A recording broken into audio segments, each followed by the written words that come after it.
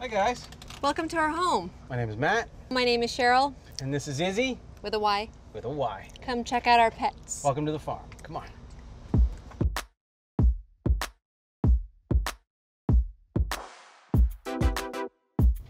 My name is Cheryl Burke, and some of you may know me from a little show called Dancing with the Stars. I'm a wife to this handsome young fella. This is my owner, Ysabella.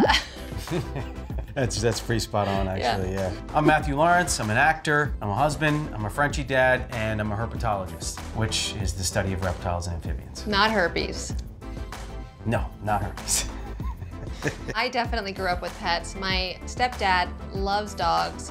My mom's from the Philippines. I grew up with a golden retriever. The golden retriever scared the crap out of me, chased me outside of my stepdad's house when I first met them, and I was rolling down the grass area, I'll never forget it, and this golden retriever just wanted to like lick me, and I was freaked out. So this is the first dog, I guess you can say, that's been pretty consistent in my life, right? Like since day one. Me? Oh. This is gonna take all day. No, it's not. It's a real simple answer. I was not raised in a family who had animals. I had to beg my parents to allow me to have reptiles and snakes and fish and frogs and all that kind of stuff. And when they said no, I went out and got them anyway. Caught them in the wild and built enclosures and hid them in my backyard. So Izzy was a present to Cheryl for our wedding anniversary. No, it wasn't. It was a present for my birthday. No. Yeah, it was. No. It was right it when was COVID definitely hit. for our wedding anniversary. It's the same month. I mean, whatever, give or take. It wasn't so much a surprise because I found out in 2 seconds. Yeah, she found out. I could just see it all over his face. I really did love Ysabella because my old babysitter, her name was Ima. She passed away, and I just thought, you know what? I'm gonna name her after Ima. And so we call her Isa, Izzy, Ysabella, or Babushki. Cheryl and I have different opinions on animal names. Cheryl likes cotton.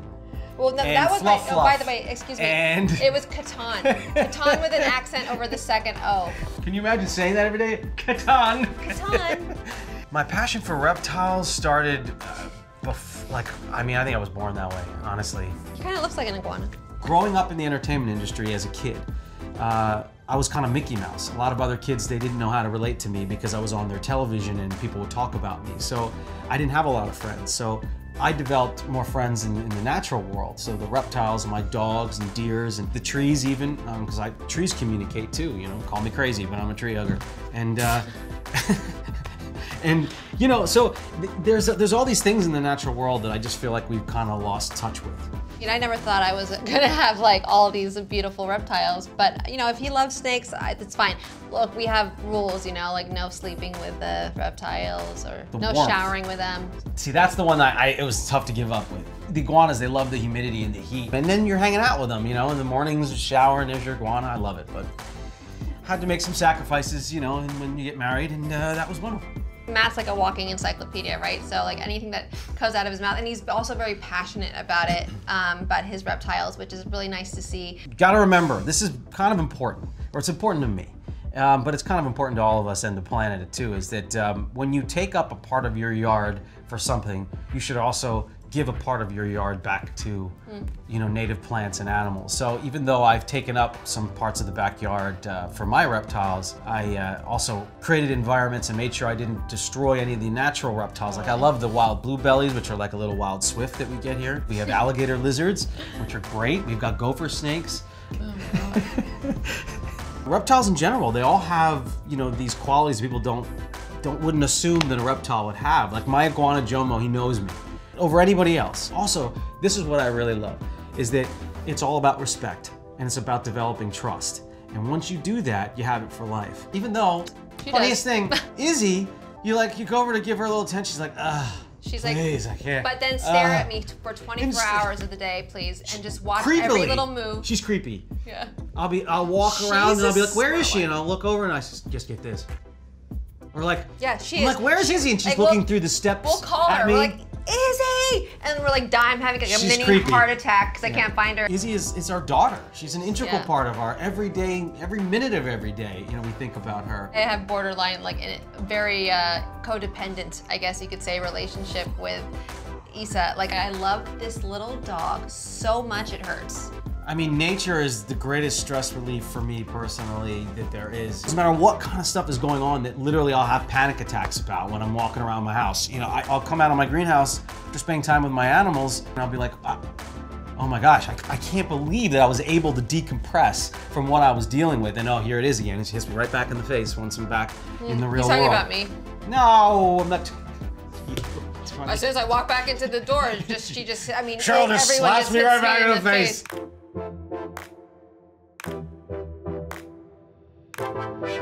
This is our kitchen. This is where all the action happens.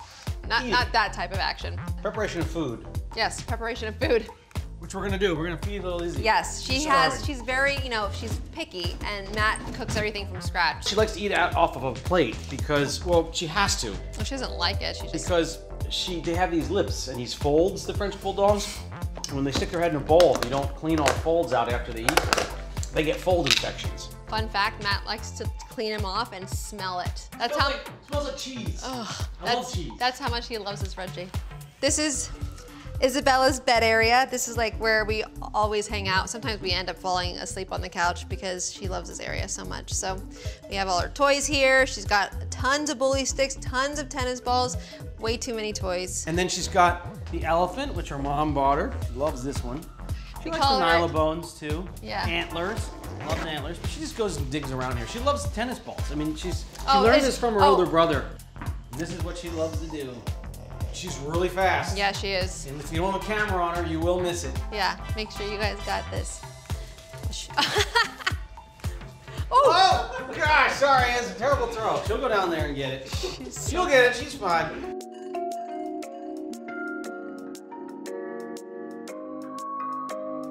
Well, this is our living room / bedroom lately. I mean, we have this beautiful home and we really just camp out on this we never couch. really leave this little area. This is me and Izzy's area. Like Izzy loves sleeping with me and obviously loves playing with Matt. Izzy, she owns everything, and that's kind of an issue. Like, in fact, Izzy will be on the couch. I'll be like, oh, I'll go and I'll sit on the couch with my dog, you know, cuddle her, watch some TV. And I sit down and she leaves and gets off because I'm on the couch now.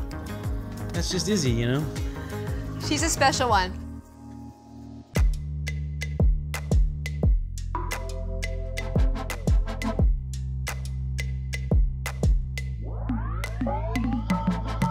Okay, guys, welcome to my part of the house. This is the cool part of the house. My sanctuary, my man cave, whatever you want to call it.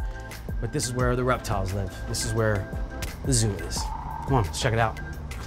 Everything you see here, I put together myself. I mean, it's not like I'm crazy proud of it. It's literally just like everything from my garage that I've had over the years I've collected. I kind of smashed together, but it works.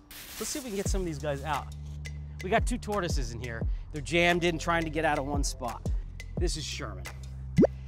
Named by my grandfather, who's no longer with us, after the Sherman tanks that he operated in the war. Sherman's about, he's close to 30 now, I'd say. Sherman's been a part of my life for a really, really long time. Oh, there she is.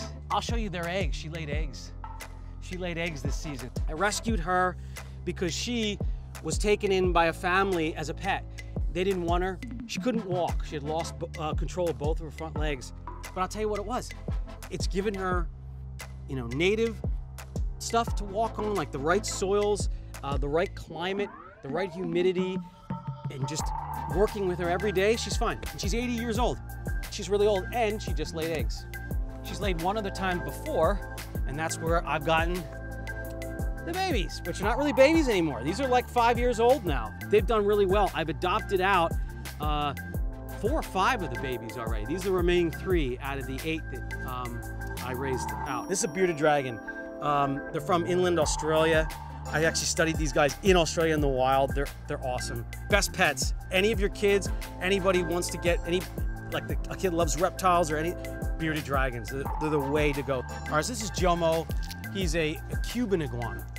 Actually, Cuban / Cayman iguana. There's only about 200 in the wild, period, on the planet. I'm gonna have to you guys go up there because it's super hot. He's a big animal and he might shoot out of you. Come here, Jomo. Come back over here. Back over here. And come back out here. Show yourself to the camera. Come here. Get your tail all the way out. We don't get your tail back. So believe it or not, this very, large iguana I hatched out of an egg 20 years ago. Look at that. Look at that boy. Oh my gosh, he's a monster. Just a beast. So, again, very like, you know, grassroots, backyard style incubating, but I've got some tortoise eggs incubating in the same way that I incubated Jomo. If you look in there, we got 6 beautiful round eggs. This is literally what Jomo hatched out of. Not this exact one, but this is what Jomo came out of. So today we're going to be doing tricks for charity, and we are playing for International Iguana Foundation, IIF.